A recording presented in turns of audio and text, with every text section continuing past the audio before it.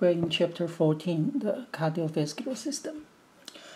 In this unit, we're going to spend a lot of time talking about this organ, the heart. This is the organ start to beat when you are 21 days old. And it keep beating 24 hours a day, 7 days a week. You never get tired. You really hope this will never get tired. And it works till the day you die. So far, we could not find any organ works, any machine work as efficient as this and as long as this organ. So pretty amazing organ. When we talk about the cardiovascular system, I want you to think the cardiovascular system like this: pumps and pipes. And the pumps represent your heart. These pipes represent your blood vessel. And the liquid flow inside is your blood. And you say, well, I only have one heart, why pumps, plural?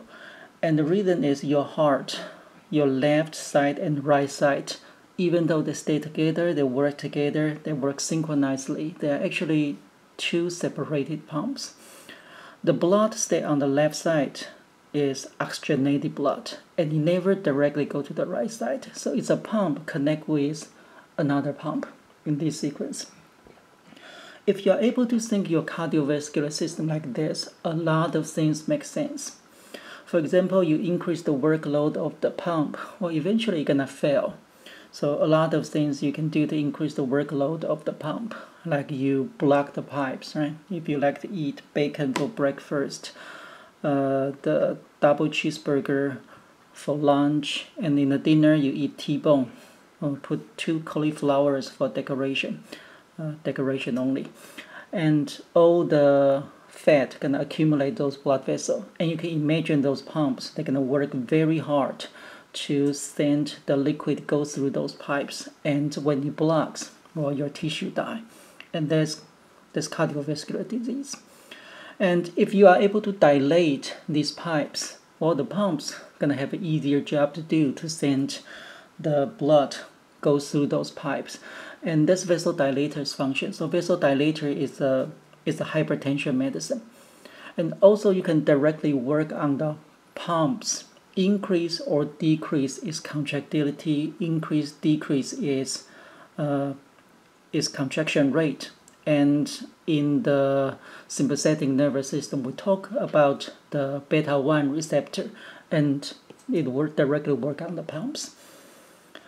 And if you are able to think your cardiovascular system like this, so a lot of treatment of hypertension, cardiovascular system make sense. So I use this as an analogy of the cardiovascular system. Let's look at the heart. So your heart, you have 4 chambers, 2 atrium, 2 ventricles. And on the right side, you found this blue. Blue represent deoxygenated blood. And the red one is oxygenated blood. So let's look at the right side. Deoxygenated bloods come from your body. After they deliver oxygen to your tissue, they become deoxygenated and will go through the vein system and eventually become the vena cava. Vena cava are the biggest vein. You actually have 2, superior and inferior vena cava. They collect the blood from the upper body, the lower body, go to the right atrium. From the right atrium, you're going to go to a door called tricuspid valve, also called the right atrioventricular valve. And these valves are designed to open in one direction. They're like parachute with a string connect to the papillary muscle, the string called caudate tendon. If you take anatomy, you learn those terms.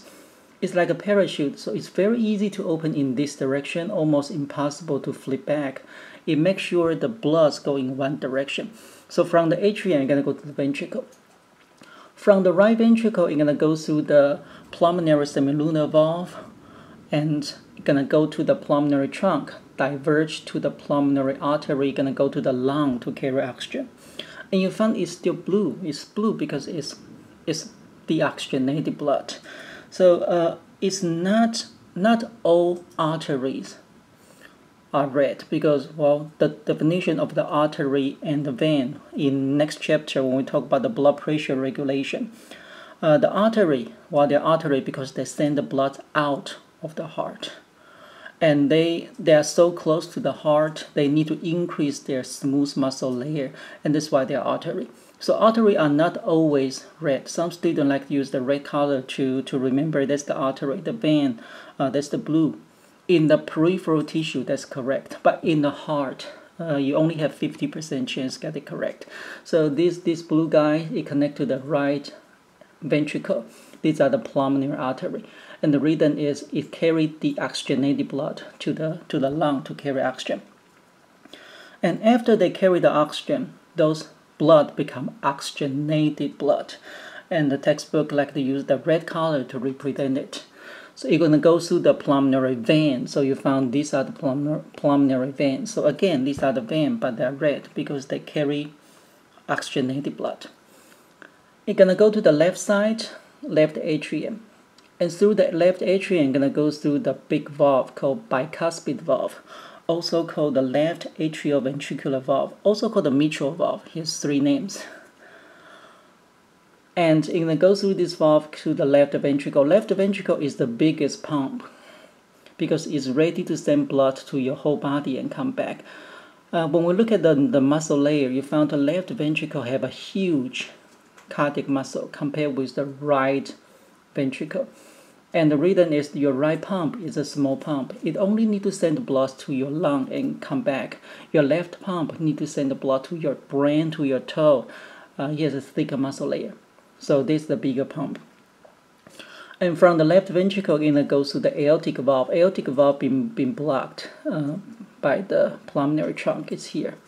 And through this valve go to aorta. And from the aorta, you're going to have 3 branches: brachiocephalic trunk, left carotid artery, left subclavian artery. You learn them in anatomy. We won't emphasize this too much in this class. These are anatomy. And through this become descending aorta, gonna go to your abdominal cavity and gonna go to your whole body. So you found the blood stay on the right side. They always stay on the right side, well, in theory. And because they are deoxygenated blood. And the blood stay on the left side, they always stay on the left side. They are oxygenated blood. So you even though you only have 1 heart, it's actually 2 pumps. Pumps connect with pipes, connect with pumps. And they work together. They every second, actually less than 1 second, they work. And they work 24 hours a day, 7 days a week.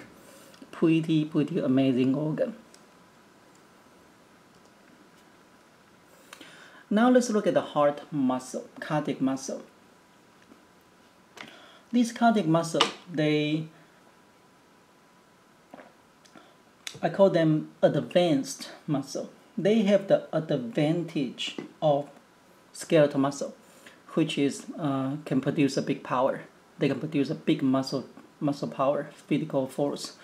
And they don't have the shortcoming of the cardiac muscle. The cardiac muscle can, they don't have the shortcoming of skeletal muscle. Skeletal muscle can have muscle cramp. You don't want your heart to have muscle cramp because you're gonna rest forever. So the cardiac muscle, I call it advanced muscle. And when we talk about the molecular mechanism to trigger muscle contraction, we'll explain why your heart muscle won't have muscle cramp. So heart attack is not muscle cramp. Heart attack is you block the blood vessel. And the downstream of the heart muscle won't get oxygen and they die. So the heart muscle are like neurons. They use a lot of ATP. They need a lot of oxygen flow. And let's look at the force, how they are able to pass the force from one heart muscle to the second to the third. So all the cardiac muscle, they connected together through this. It's called the intercollected disc. And when you learn anatomy, you learned, okay, on the intercollected disc, the muscle fuse together in the junction. You have 3 different kinds of junctions. You learn them in the epithelium tissue. Epithelium tissue are like the skin. And this junction, they glue the cells together. So when I pinch your skin, I won't be able to take a piece of skin off because they glue together.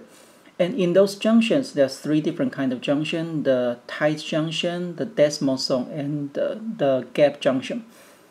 And in the first identified in epithelium tissue, then gradually they've been found in other kind of tissue like the cardiac, the heart.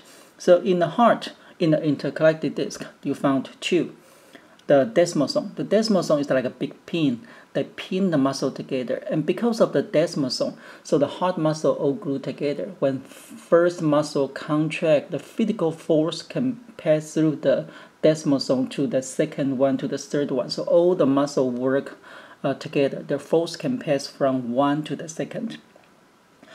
And the gap junction, you find the gap junction. Gap junction are like the ion channel. They provide the connection between cell and cell. They also glue the cell together, but they are not like the small pin. Their main function is not the physical force, it's the communication. And they are like ion channel, they just remain open. So when the first muscle generate action potential, electrical, trigger, mechanical, produce action potential, those ions are able to go through the gap junction, goes from the first muscle to the second muscle to the third muscle. So all the cardiac muscles, they work together, they fire together, and then they contract together. That's how the heart muscle can work like one cell together.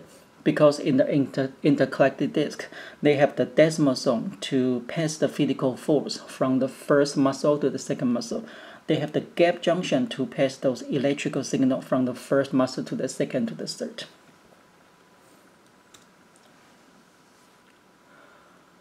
This table shows you your 4 chambers. So your heart has 4 chambers, 2 atria and 2 ventricle. And you also need to know the big pumps connect with each chamber. So know the chamber's name, know the blood vessel connect with it.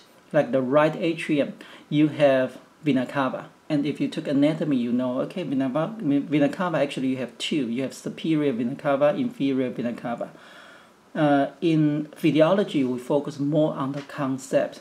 So you don't have to tell me, okay, you actually have 2 vena cava and 4 pulmonary veins. As long as you know the chamber and know the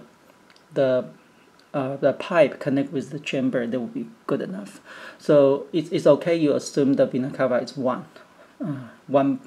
It connect the oxygenated blood from your body and go to the right atrium. Then you're going to go to the right ventricle. From the right ventricle, you're going to go to the pulmonary artery. From the pulmonary artery, gonna send the blood to the lung. And your left atrium gonna receive blood from the pulmonary vein, those oxygenated blood. You actually have 4, but it's okay to call them just pulmonary vein, and send the blood to the left atrium. So you need to know the left side is oxygenated blood. And from the left atrium, gonna go through the bicuspid valve, go to the left ventricle. And because the pressure in the left side is much harder, I told you the left ventricle is the pump number 1, is the biggest pump. You need to send the blood to the whole body. And the pressure is high, so the valve, there's higher chance to be damaged. You may heard some people, they have to go to fix their mitral valve, fix their left AV valve. Because you work for 50, 60 years, the valve, there will be some leakage. And when there's a leakage, that's not good, because now the blood's gonna flow back. So you want to make sure all the valves, make sure the blood go in one direction. From the atrium to the ventricle, from the ventricle to the biggest artery. You heard more people damage the left valve, left AV valve, the mitral valve, because the pressure there is higher. Some people damage the right AV valve. Usually is due to the congenital disease. Okay, and that's the pipes connect with the pump. So left ventricle is going to connect with aorta, the biggest pipe. So know each chamber, know how the blood flow, know the valves between them, and know the big pipe connect with them. Okay, let's take a short break.